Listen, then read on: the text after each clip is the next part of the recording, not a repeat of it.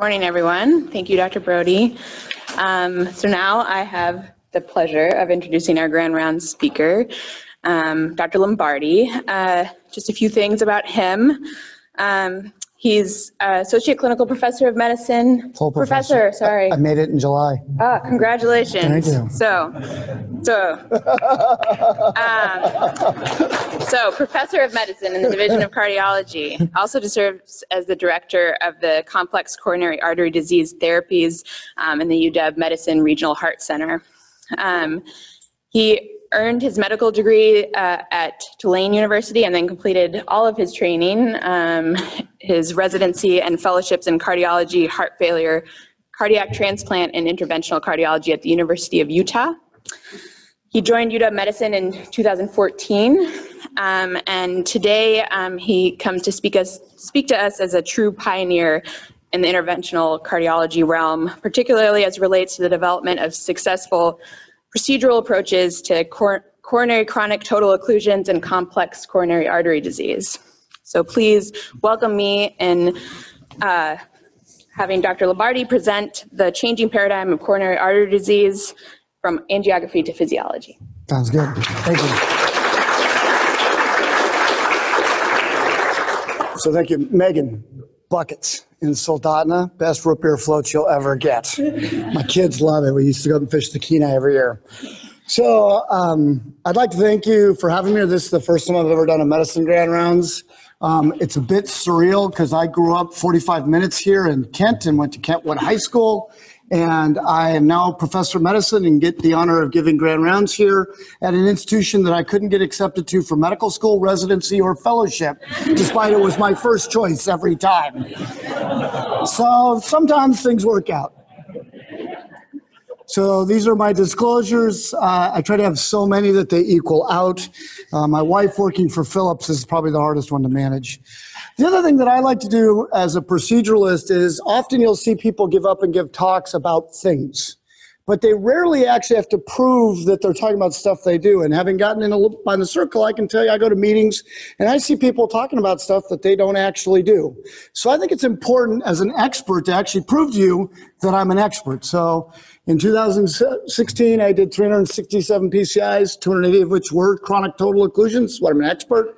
That's the most of anyone in the United States. Last year, I did 379. Our program did 358 CTOs. And again, that's the most of anybody in the United States. The issue is when I talk about complex PCI and I talk about CTOs, I'm not talking about it. This is what I do every day of the week and twice on Sunday. So I'm sure all of you have seen our real medical literature. It's called the New York Times or Twitter. So last I checked, stents were bad. No, stents are really bad because they actually don't work. Then we have to, heart stents don't actually help. And then this is my favorite. We get stents that may do more harm than good. So this is what we know about stents. Stents are bad. Now the question is, are stents are bad? How we do trials bad? Or are the operators bad? And that's what we're going to talk about as we go through this, is really reevaluating what's going on and why the press gets to keep publicizing this without much of a response. So I want one other disclosure. My profession has spent 40 years debating that its competitor was bypass surgery, and I would tell you I think that's silly. Bypass surgery won. CABG is better. I'll be the first to tell you I'm really, really good at PCI and surgery's better. Okay? We need to get over it. Instead of sitting there saying, well, we can do this and they can do that, get over it. What we need to understand is, why does bypass have better outcomes than PCI? Because it has nothing to do with the grafts and it has nothing to do with stents. Okay? Once we understand that data, then we can actually get better. And last is, are medicines better than PCI? Do we hold everybody to the same accountability? Are there treatment differences? Are there study problems? So this is, for everybody in medicine, this is how you become the world's best cardiologist. This is how you reduce mortality of patients with coronary disease. If you put all your patients on an aspirin, beta blocker, ACE inhibitor, they fix their diet, they exercise every day, and they take their statin, you have now reduced the mortality as well as any cardiologist on earth. So don't overthink it, okay? Just put them on the drugs. Surprisingly, less than 60% of people with coronary disease end up on this therapy, which is kind of sad. And is that what is behind that? That's a whole different discussion, but it's a very recurring theme that about 40% of patients with an indication for something don't get it. Okay, so one thing I want to talk about is when we talk about PCI bad and medicines are good, let's talk about the data. So the data with medicines is there's no benefit on hard outcomes. Maybe they make you feel better. And also I want you to remember is all of the symptomatic improvements either on SAC or they were done on submaximal Bruce protocol stress test. So we could make you exercise longer on a submax Bruce. And that comes up because there's a trial that came out that did it differently. Okay, so the reality is, again, remember your A, B, C, D, E's. And when we start talking about treating symptoms, there's no hard data for the medicines either. Okay? So this is my wife. This is our transition slide. My wife ran the 2013 Boston Marathon. I have a lovely video of the trash can that blew up. Fortunately for me, my wife is a 3:20 marathoner, and so we were done and back at the hotel at the Westin Copley when the bombs went off. But she is the reason I get to do what I do, and she actually is probably the best thing in my life. So let's talk about trials. Well, when you talk about procedural trials, for everybody in here, when you have to look at trials, I want you to think hard. I don't want you to read the quote in the New York Times because they love to make things up. What I want you to do is think about why does the data look the way it looks? So in procedure trials, which often try to get run as drug trials, it's really hard to do that. And the reason is there's a bunch of biases, and I'm not a statistician, I'm just a dumb knuckle-dragging interventional cardiologist. So I can't even tell you what these biases are. But what I would tell you for the uninitiated is, what it means is we tend to not randomize people we think will have benefit, because we already think there is benefit. So we actually don't randomize the people who should show the difference. The second is, we can't do what the patient needs to get done. So it's really hard to randomize. People always ask me about CTOs. Well, why is there no randomized data? Well, it's hard to randomize a procedure that nobody can do, okay? And the third is, there's this unconscious bias. We tend to influence the outcomes of trials for a variety of different reasons. And then the last is crossover versus intention to treat. We tend to want to make these hard outcome trials intention to treat, which for a therapeutic procedure is stupid, because it only matters if they actually get the procedure, and I'll talk a little bit about this. The most famous thing that you probably never heard of is a drug called bucindolol. So I was a heart failure transplant doc. My research was in beta receptor physiology. If you really want to go to sleep, we can talk about that. And I worked with the guys who developed beta blockers in heart failure, Mike Bristow, Jack O'Connell, Dave Taylor, Dale Renlund, Mike Gilbert. So BEST was going on. So there's this great drug. It looked a lot like Carvedal, small startup company. They're running this big randomized trial. And halfway through the trial, the Data Safety Monitoring Board gets together, and it's almost where they have to stop it because the trends are so great, right? It's class effect. Beta blockers all work. But they don't. 2 weeks later, my mentor publishes in the New England Journal of Medicine the US Carvedal trials. And amazingly enough, over the next 12 months, the curves came back together. So was the drug bad? What happened? Why did the drug get bad? Listen, what happened is the people, the trialists, the researchers thought it was unethical to keep people on the drug, so they crossed them over onto active treatment. But it's an intention to treat trial.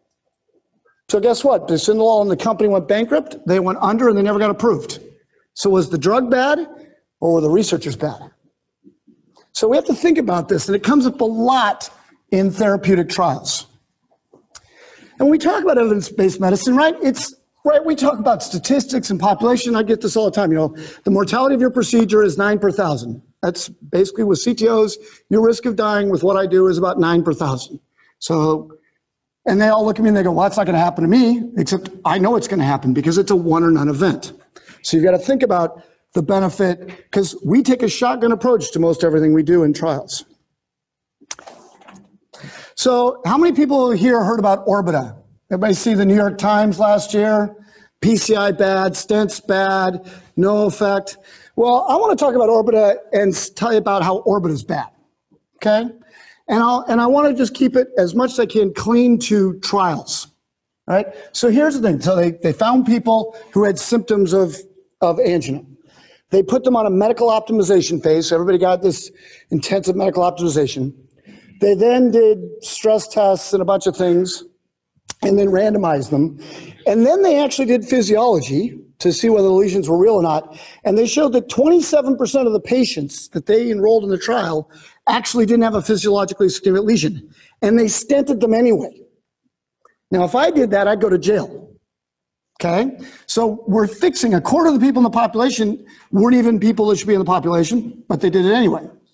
The second thing as an inducement, which is interesting, every patient enrolled in this study had an incentive to do it, which is they knew they'd all get stented at the end, which jumped them in the queue. This was in England. So the queue was quicker to be enrolled in the trial. And actually, interesting enough, they never talk about it. 90% of the patients at the end of the trial got stented. They didn't stay on medical therapy despite what the results of the trial came out as. All right, so that's that. Second, ignore the left side. Look at the right side of the screen. So our optimal medical therapy, you had a telephone consultation with a cardiologist 1 to 3 times per week. You had home blood pressure monitoring. You also had direct access to a cardiologist. Larry, is that what we do in our practice every day? No. Anybody in here going to talk to their patient 3 times a week? No. So this is great. It's really nice from an academic perspective, but the reality is, how are we going to make that work in Soldotna? That's not going to happen. My other interesting thing about this, how many people in here have been present or had a Bruce protocol stress test? Anybody? All right. So everybody knows that every 3 minutes, it gets harder, right? It's designed, nobody wins. I only know one patient who completed a Bruce, and that was John Stockton. He was an NBA player, and at 24 minutes, he'd not made his target heart rate, and he's like, can I be done now? And we're like, yeah, you're good, man. I don't think you're going to die. So, but what's interesting is that the Orbita was designed to show a 30-second difference in exercise time between PCI and medicine. That was its goal, okay? Now, what's funny is, after your medical optimization, and we randomized you to PCI and surgery, PCI already won, because PCI arm could go 38 seconds before we even started the trial, which is kind of funny. The other funny thing is, if anybody knows, at 540 seconds or 9 minutes, something happens in the Bruce protocol. So all the PCI arm to make 30 seconds more had to go through the switch from stage 3 to stage 4. And anybody who's been involved in a treadmill, stage 4 is where everybody craps out and dies because it gets steeper and faster. So you set up a trial that's going to be really hard for PCI to win because it's got to go through something totally different than the people in medical therapy. So when we talk about how great this trial is and stents are bad, first of all, 27% of people didn't have the disease. 2, it was a little bit gamed on the treadmill and the endpoints. And 3, there was an inducement by the people in the research to get the patients in because they all knew they'd get stented. And the others that were a little less symptomatic. How about courage? Everybody hear about courage? Courage. Medicine's great, stent's bad. Well, what's interesting is, did anybody know that 92% of the people screened for courage didn't go into it? So how does that apply to the population health if 92% of the people aren't eligible? Okay. Second, again, we'll go back to Bucinol. It was an intention to treat trial. Crossover rate was 4%, 4.5%.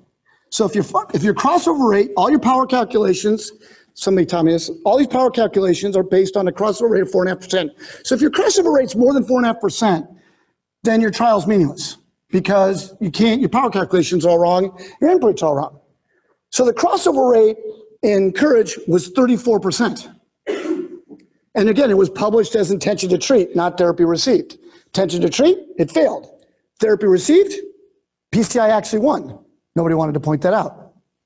So, good trial, bad trial? I don't know, seems a little bit funny. All I can take from Courage is that 34% of people on medical therapy who are minimally symptomatic and don't represent most of the population still end up needing a stent because the medicines don't do the job.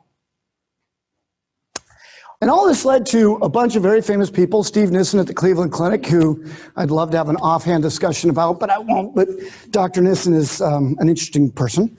And David Brown, who's at WashU now, who's on his 4th job because he seems to not be able to hold a job.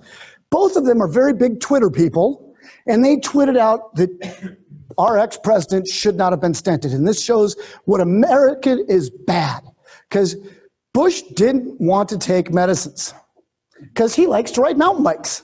And he didn't like the beta blockers because it affected him writing. And even with drugs, he couldn't ride his mountain bike as hard as he wanted. So he got his LAD stented. And what he said is it wasn't their LAD. So it's easy for people to pontificate. I mean, I can tell you, I did heart failure transplant. I don't know if I'd have a cardiac transplant. And you'll never know until you're actually faced with the decision yourself. So the last little trial thing I want to talk about, just to finish the intention to treat or therapy received, is stitches. Everybody knows stitches? Stitches was a randomized trial of bypass surgery versus medical therapy. There's no PCI here. For end-stage heart failure, people with bad LV systolic dysfunction. Now, what's interesting is, at 5 years, the trial was neutral. At 10 years, there was a therapeutic benefit in surgery 1. Okay? But if you look at the first 5 years, it's a bit interesting. And what you see is, if you're randomized to CABG and you don't get it, you actually have the worst outcome. If you're randomized to medicine, you do the next worst. If you're randomized to CABG and get it, next. So if you look at just medicine versus CABG, CABG is winning. And then if you look at the people who are on medical therapy who get CABG, they actually do the best. So because of the difference of med, CABG, CABG, med, that washes the trial out and makes it neutral. But if you looked at it as those who got CABG versus those who got medicine, the trial wins at 5 years. So we present it as a negative trial, but to me it seems like if I have LV systolic dysfunction and I can get CABG, I think I want a CABG. Okay? So interesting. So you really need to think about procedure trials that are presented as intention to treat. Because what we want to prove is, does the therapy work? And so if you don't get the therapy, how does that help prove anything? That's a black bear. When you're in Soldotna, don't get too close to those. The black ones are the ones that are mean. The brown bears are okay. The black ones are mean. And then moose are the worst. You know there's more people killed by moose in Alaska than bear? Unknown fact. Of course, when you hit them with your car, it's really bad. All right, so I like to make fun, and I especially like to make fun of the Cleveland Clinic, if you didn't know. And the reason being is this. The Cleveland Clinic is the #1 cardiac hospital in the country. Why is that?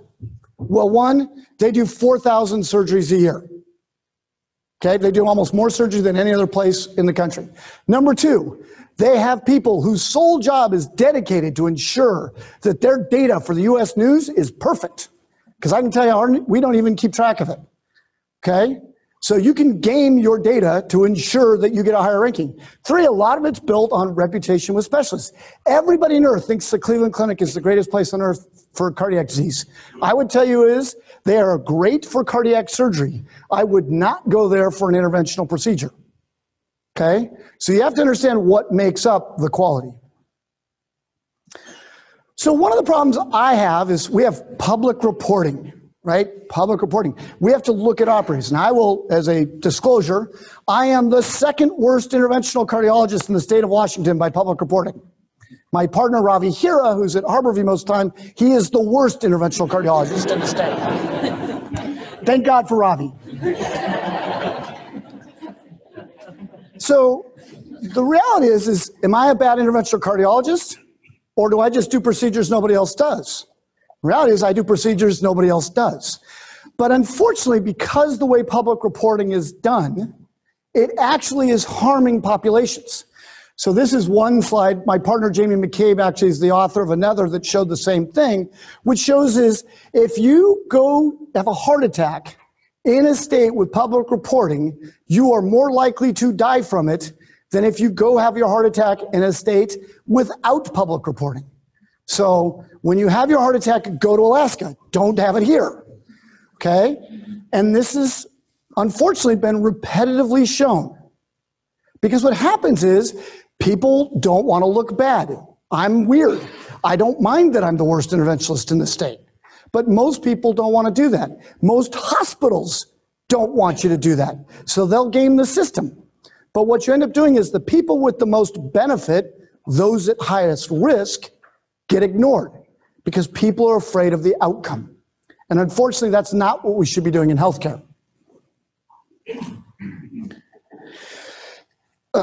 So why does this occur? Well, I would tell you is because the operator variability in interventional cardiology, and I'm not going to pick on any other specialty because I don't know it that well, but the operator variability is awful. So I'm a CTO expert, and I can tell you the procedural success rate, if I get 2 shots at the University of Washington, we have a 97% success rate. I still fail, I still got issues, we still have bad things happen, but we're pretty good, okay?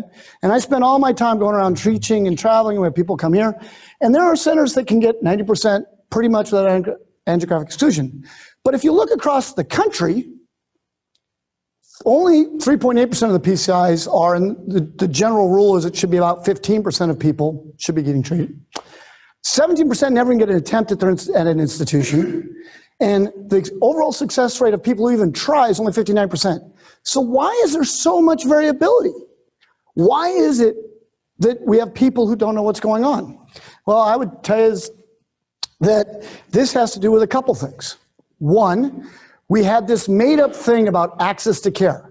So in the late 90s and then early 2000s, there was all this, we need access to care for STEMI. We need access to care for STEMI. So we need more STEMI programs. We need more PCI programs. And so actually from 1997 to 2008, there was a more than 50% growth in the number of PCI programs in the United States so that we can improve access to care. And we increased the population covered by 2%. So were we really trying to increase access to care, or we were just trying to make more jobs and make more money for hospitals, right? Kansas City has 13 cabbage programs. Chicago has 82 interventional programs. This wasn't about access to care. This was about money and jobs. And nobody wants to do anything about it. In most programs, we don't have to go that. The other problem that you get is we talk about minimum competencies, but we don't actually enforce them, and we don't actually care, and we don't publicly report it.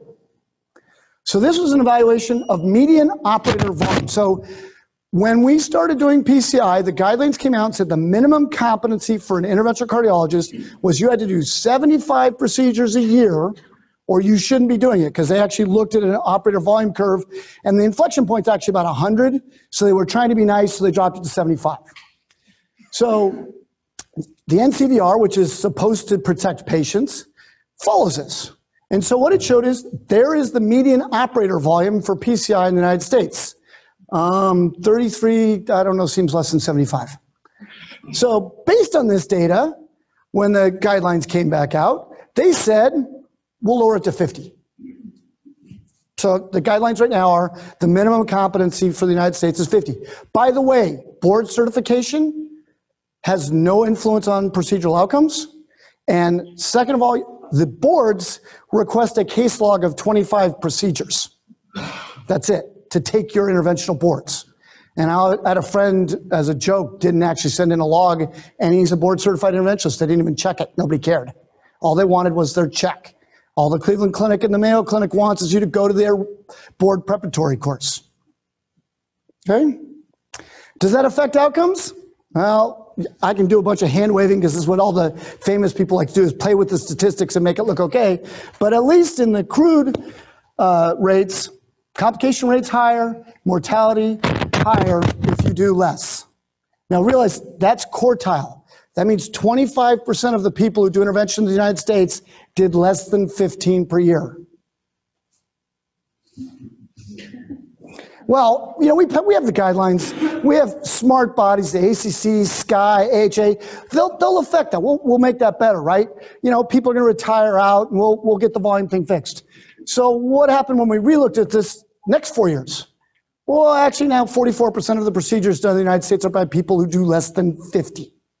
So half your chance when you go to get your STEMI is a 1 in 2 that the person doing it has done less than 50 PCIs in the last year. Okay? And high volume operators would be 29%. And again, does that affect outcomes? Well, maybe. Kind of looks like it. And again, low volume operators, they're more likely to work at low volume hospitals. Now, the original Seaport, to work without surgical backup, you're supposed to have high volume operators at low volume hospitals, but we've got the reverse. They're more frequently doing STEMI, which is potentially more high risk. They use less radial, so they're not as up to date. And they use way more contrast and way more radiation because they're not as up to date. Okay? So maybe not optimal. Now, when I presented this to the presidents of ACC, AHA, and SCI, I got this. Well, there's no real data that, procedural volumes are connected to outcomes. Now, it is for lap choles, it is for bypass surgery, it is for PCI, it is for TAVR, but we're going to wave our hands and say that's not true because it affects our membership. So I'm going to have all of you involved in the next big interventional trial that I want to do. Now, remember, I got to do informed consent. So let's see how many people think their parents would enroll in this trial. I want to do a trial that says you need a PCI. I'm not going to tell you what the anatomy looks like. I'm not going to tell you. You need to have an intervention. And I'm going to randomize you as the patient to someone. Group A is they do less than 50 PCIs a year. Group B is they do 150 PCIs per year. And you're going to blindly get assigned to it, so you're not going to know who's doing your procedure. You good with that? You want to enroll in that trial? No? Why are you laughing? I mean, we want good data, don't we? And if you're laughing, what you're saying is it's the trial of a parachute. We don't need to do that trial. We know what the answer is. Okay? So I'm going to talk a little bit now as we move into what I'm supposed to be good at, which is CTO and complete re-risk. I want to talk a little bit about those who do find a way and those who don't find excuses. So when you're getting involved in healthcare and you're doing things, are you finding a way or are you finding excuses? And there's this technical innovation cycle, which is on the bottom, which is, are you an innovator, an early adopter, the early majority or laggard? And the question is as you've gotten older and progressed in your career, have you gone from the innovator to the laggard? Because it gets harder and harder to change over time. So for all of you who are young, you want to stay on the front end of this bell-shaped curve, not the back end. Okay? And the other for people like me is interesting is the people who were the innovators are now the ones preventing innovation because they'll often repress people from moving forward. So I want to talk about, again, symptoms, okay? Because what I want to talk about is one of the fallacies of my profession, which is my profession in general treats pictures, not patients. And I want to talk about patients. I'm a heart failure guy. I learned by a bunch of wackos who said beta blockers were good in heart failure while they got ostracized for years, okay? So let's talk about angina, stable coronary disease. So when I took my board review, because you have to take your boards and stay current, so I had to take my general cardiology boards. It was awesome. And I had to read this board review book from the ACC that I spent lots of money on. And what it said is the first symptom of angina is not chest pressure, chest tightness, and my arm hurting. What they said is it's fatigue. The second is people get short of breath. The third is they get chest pressure and chest tightness. Now, in interventional cardiology and general medicine and general cardiology, there is a lot of accommodation. And this is physician accommodation. What you do is you tell the patient, you're okay, you don't need to be fixed. So what they do is then they just don't do anything anymore. I have a well-known patient who, for 14 years, his clinic notes said that he was asymptomatic. Interestingly enough, he got a stress test every year that showed 42% of his heart was ischemic because he had an LAD-CTO and an RC-CTO, but he was asymptomatic. So when you talk about it, he knew that if he walked faster than 3 miles an hour on a treadmill, he'd get angina. So he just became asymptomatic because the docs ignored him and he knew what not to do. So was he really asymptomatic? So think about that when you're talking to a patient. Are you talking them into the symptoms? Are you talking them out of the symptoms? What's really going on?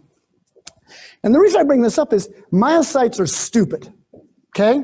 Heart muscle cells don't know anything. All they know is I got enough oxygen to do my job or I don't have enough oxygen to do my job, right?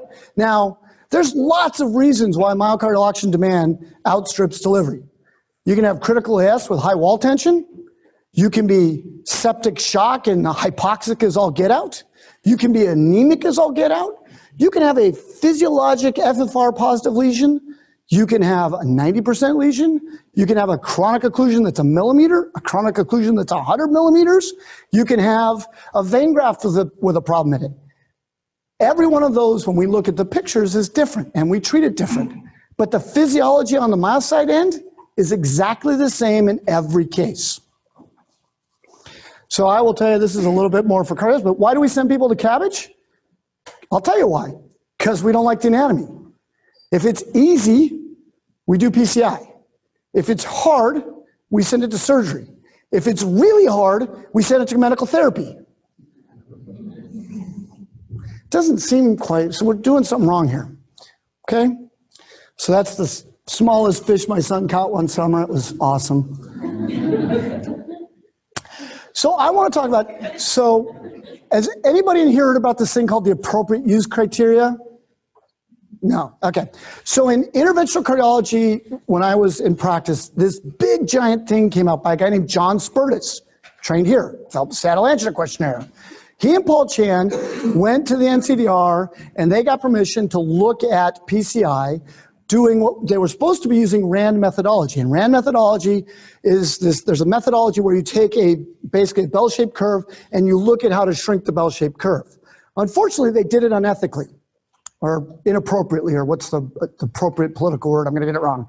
But what they did is they only looked at overutilization. And they made a false assumption that there was no underutilization. So there was this huge thing that came out as interventionists are doing interventions on people who shouldn't get it. And you know what? They were absolutely right. Because we were treating a bunch of BS disease that didn't need to be treated, which is why stents never worked. Good for them. But unfortunately, they didn't look at the other side of the curve. So a guy up in Canada did look at the other side of the curve. So this is 2,600 patients who got an angiogram. Okay, so they had symptoms suspicious for cardiac disease, abnormal stress test findings, and they got an angiogram. And they looked at the appropriate use. So this is early in the AUC issue. So if you look on the left, those are people who were inappropriate. So I would make the argument, why are we cathing people with a rarely appropriate indication for revasc? Seems kind of silly, but apparently we do that a lot. In the middle, you have uncertain, and then you have appropriate. Now I'm going to focus on appropriate, but I could focus on uncertain too. But what I want you to see is, of the people who have an appropriate indication for revasc by the AUC, now remember the AUC is the most conservative academic body on approving that you should get revasc. So if they say it needs to get done, it should get done, okay? And what we see is 33% of people who go to a cath lab with an appropriate indication for revasc don't get it. Okay? Is that because they don't need it or because we can't do it? And interestingly enough, if you look at it, when we do PCI in people who are inappropriate, Dr. Spertus and Dr. Chan were absolutely right. We harm people and we shouldn't do it. And I agree with them 100%. But I'd like to see everybody in the media and in this room get as up in arms about the exact opposite end. Because if you don't revascularize somebody with an appropriate indication for revasc, you do just as much harm. And what we tell people is a lie. Oh, you're okay. Take the medicines, you'll be all right. And why do we do that? Because interventional cardiology is not up to the task. Okay? The red line is incomplete revasc with PCI. Okay? And this goes back to low volume operators and some other things. But we basically half the time don't get the job done. Awesome. My profession needs a kick in the butt. So why don't we? So this is something called a syntax score. You don't need to know it. All you need to know is the bigger the number, so as we go from left to right, the bigger the number, the more disease. Now, the more disease, the more opportunity to lower that number and make people better. Okay? So bigger number, more disease, more opportunity to make better. So in this trial, how did the interventionist do on changing that number? Well, that doesn't look right. So if you had really simple disease, we did a good job. When the disease got more complicated, we actually got worse. And my smart friend from the Mayo Clinic says this is an interventional risk treatment paradox. To me, what it means is when the going gets tough, we run away. Now, I would go back to those who make excuses. So what are the excuses? Well, too much calcium. Well, that's a lie. We know how to treat that with atherectomy. Chronic total occlusions. I've been doing this for 10 years. I've worked with thousands of people, but we still are a long way from people taking the effort to learn to get good at it or avoiding the zone of repugnance and referring it to those who can. Bifurcations, osteal, long lesions. Every one of those lesions is treatable. And I can show you how, and I can tell you how, and I've talked for the last 10 years trying to teach people how. The problem is, of the 7,000 interventionists in the United States, only about 1,000 go to any kind of training over a 5-year period. Between 6,000 people doing the job are spending more time getting their echo board reader certification than they are learning about how to do PCI. It's kind of sad. Does it matter? Yeah. If I leave you with a residual syntax score, if I leave you with a burden of disease over 8, then your mortality goes up. If I can make it below 8, then I'm actually doing you help. But again, what we do is just say, here's your medicines, it's okay. Here's your medicines, it's okay. It's okay that I can't do the job. It's okay that I don't refer you. We make a lot of excuses. And in the end, this is why CABG is better. Because an average surgeon, when you go to CABG, does a much better job of revasc than the average interventionalist. That was a good day for me.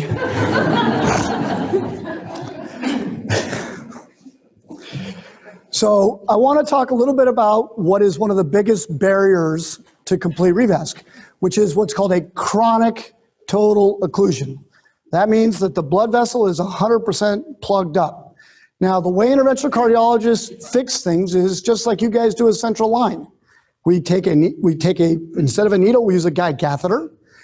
Instead of a J-wire, we have a little coronary wire about the size of your hair. And on x-ray, we drive that down the flow of blood.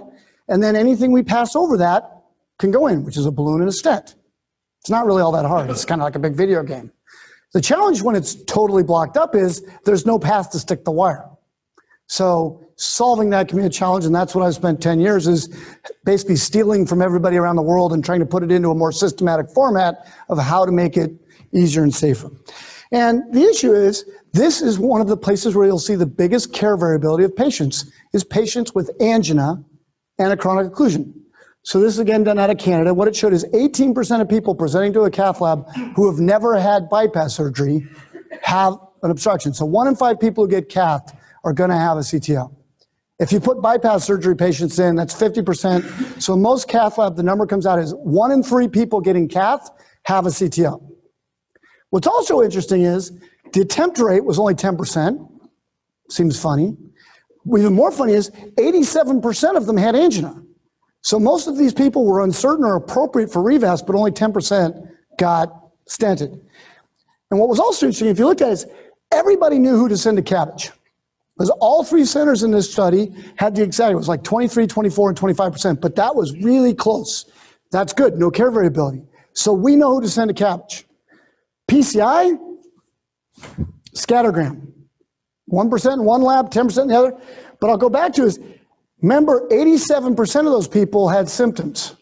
So more than half of those people with symptoms and disease and ischemia didn't get treated. They got handed their tablets and said, you'll be fine. So I get often approached, well, there's no data to fixing CTOs. Well, there's not. It's hard to do a trial of something you can't do, okay?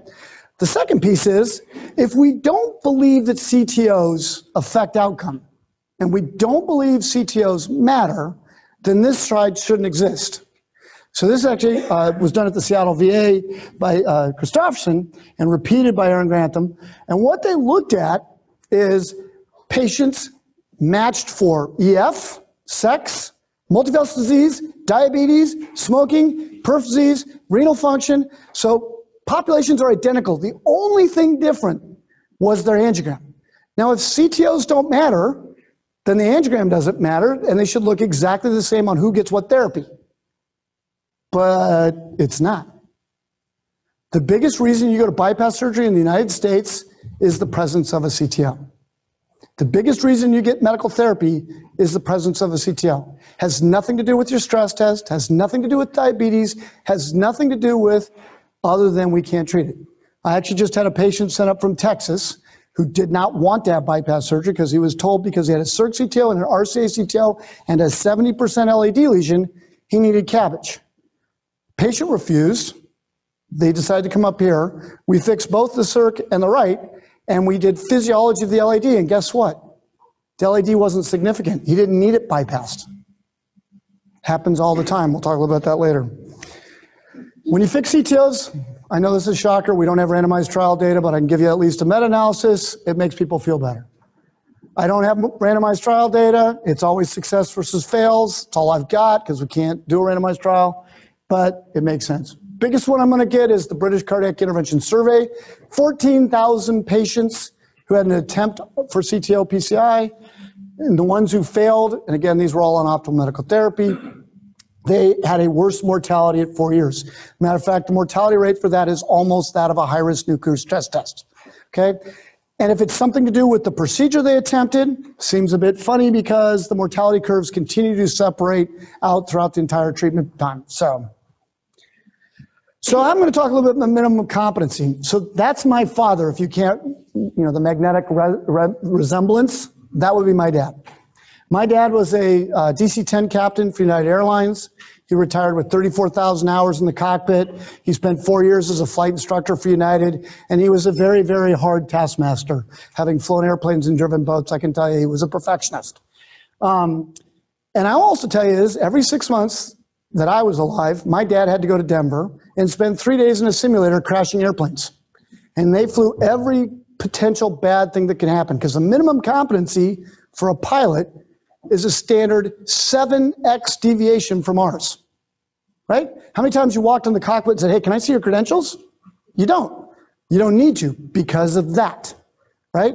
Southwest Airlines blew an engine out, rolled the plane over 45 degrees. A passenger unfortunately went out the window. That is the first fatality on a US carrier in 9 years. And if you listen to the cockpit recordings of the pilot, never gets excited, never gets upset. They roll the plane out, they take it back to the airport, they land without incident. The reason is she's flown that every year for a decade. Sully, who landed the plane with no engines in the Hudson, flies that. It's a standard thing they do every time they're in the simulators, is dead stick a plane into something. So he'd done it. Do we do that in interventional cardiology? No. I can tell you right now, to maintain an accredited echo lab, you have to do 30 hours of echo CME to keep your lab accredited. Now, I was a general cardiologist doing intervention in Bellingham. So every 2 years, I had to do 30 hours of echo CME so that we could keep our board accreditation.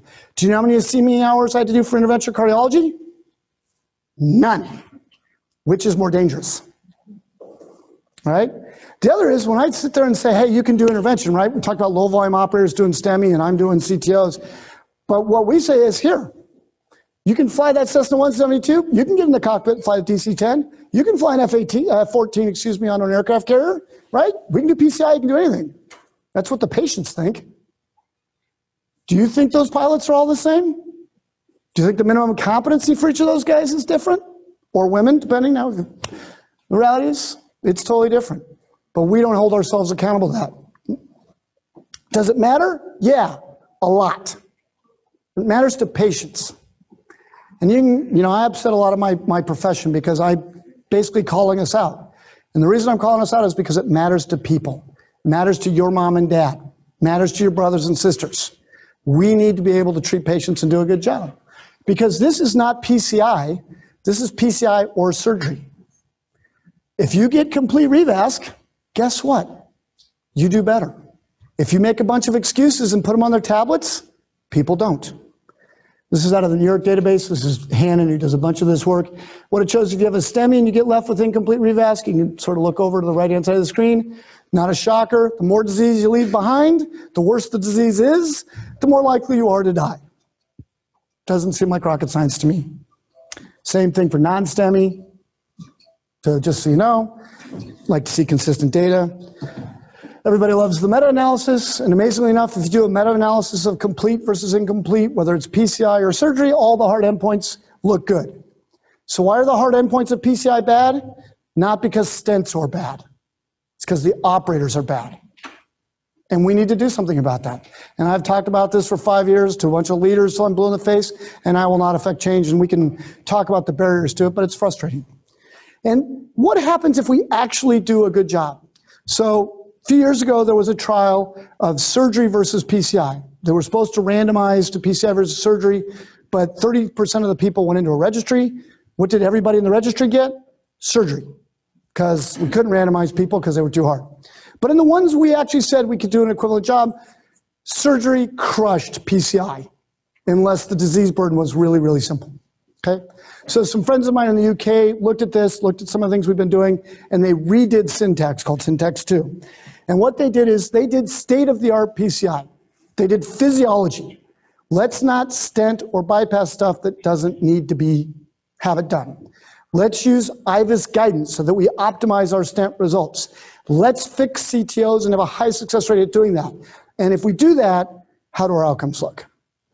Well, one, they found that 30% of people who had multivessel disease by angiography, who were being sent for bypass surgery, a third of them had a vessel that didn't need to be fixed. Now, if we think the power of bypass is the lima to the LAD, you figure out how many of those LADs didn't need a graft. Okay? We did a way better job on CTO. They had an 87% success rate in fixing CTOs.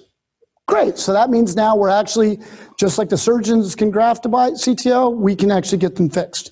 And what did they find when they looked at primary endpoint? When you look at syntax PCI, which is syntax 1, which is the red, in syntax 2, awesome. State-of-the-art PCI works and it helps patients do better. All right? So now after 40 years of the battle of PCI versus surgery, how do we do against surgery? We tied. 40 years and we tied. In the grand scheme of things, it's not about bypass surgery versus stenting. It's about doing what the patient needs. In the end of the day, what you want to do is reduce ischemia. If they don't have ischemia, orbita, you can't make it any better. If they have ischemia, then you need to figure out how to fix it. And the more ischemia, the worse it is. So I'm an interventional cardiologist, so I have to show some GWOW pictures and pat myself on the back and tell you how great I am. So I'm going to do a case here. So here's an interesting case. This is a 54-year-old guy. He had a bare metal stent of his OM at age 44. The stent occluded, and he was sent to CABG at age 45. And he got a lima to the LAD, he got a vein graft to the OM, and a vein graft to the PDA. Several years later, he came back. He had recurrent angina, big ischemia with normal LV function, and 2 of the bypass grafts were occluded. His lima was open. His doctor said, well, there's nothing we can do with stents, so he sent him to the Cleveland Clinic to get a redo CABG, which he got 2 veins. A year later, he's having angina. They recath him, and both of the grafts are now toast. All right? So he's now got class 3 angina on 3 drugs with a high-risk nuke. That would be appropriate for revasc. He's told by his board-certified interventional cardiologist that there are no treatment options. And I will tell all of you young people in the room, I get in trouble for saying this, but I'm going to do it anyway, which is that is actively stupid. Okay? Because if a patient can get on Google and figure something out and you can't, that's a problem. There's a reason there's up to date. There's a reason there's all this stuff. I had to go back into a library and pull papers, you know, the actual thing that they make from trees. We actually had to pull papers and put them on the chart of every patient, okay? But board-certified interventionalist, who's supposed to be great, said 0 option. You have no hope. Good luck. Maybe we'll talk about a transplant, okay? So when I say, do we need to see the pictures? Hopefully everybody in the room says, no, we know the guy can get treated, right? Somebody, I'm going to throw something at you. Wake up. There we go. So this is what he's got. I don't have a laser pointer. Vanna White it. Anyway, this is a coronary angiogram. The little things on the left are sternal wires. It's not going to show. Anyway, you have to trust me, an occluded circ, an occluded PDA with an open lima to the LAD. So, third time, should we go for another CABG? Realize there are almost 1,000 third-time CABGs in the United States. Okay? Not sure I would do that. Hope and poke. So if you're around interventional cardiologists, what you'll often hear is say, I'm going to give this a try. I love that line. I'm going to give this a try. It's the Yoda thing. Have you ever heard a CT surgeon opening the chest going, I'm just going to try and do a CABG. We'll see what happens.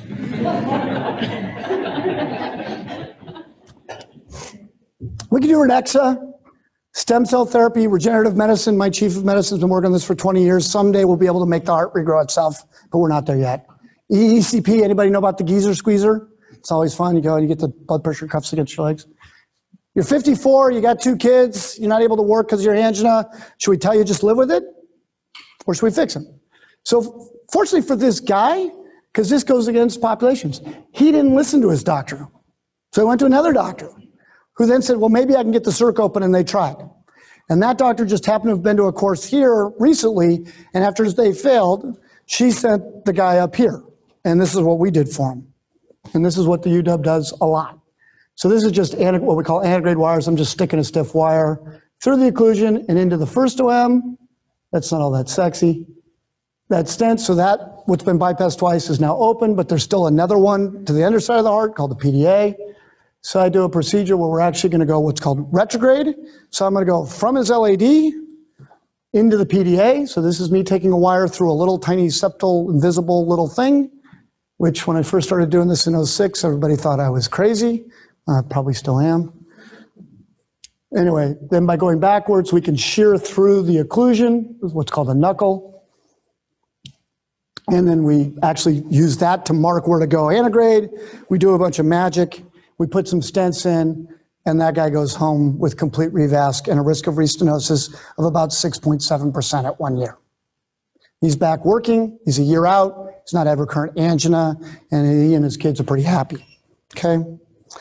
So, and that's just another view of it. So what I want you to think about is, one, when we look at trials, is the device bad or the people doing the trials have issues? When we look at procedural-based trials, do we need to look at intention to treat or do we need to look at therapy received? Lastly is the pictures are meaningless. It's why did you cath them? If you believe they have symptoms and they have abnormal stress tests and you cath them, all you're saying is you don't have the disease, great. But if you do have the disease, you're obligated to fix. Otherwise, don't cath them. There's a risk to doing that. I would tell you is, I don't believe that there's an impossible case. There's always somebody better than you. There's always something new you can learn. But there is always an option to get people treated. Am I perfect? No, I still fail 3 to 5% of the time. But I'm getting better every year. And the only way I'm going to keep better is being that innovator. I'm going to keep working and pushing the envelope. But my whole profession needs to have that envelope pushed to quantum level forward. That's why I would ask you is to work with the societies and change minimum competencies for procedural-based fellowships. It should be impossible that I need more echo CME than I need interventional cardiology CME. Okay? We need to technically get better. So with that, I would just tell you is minimum competency matters. I appreciate your time. I'll take any questions you may have. Thank you very much for having me. It's been wonderful to do it.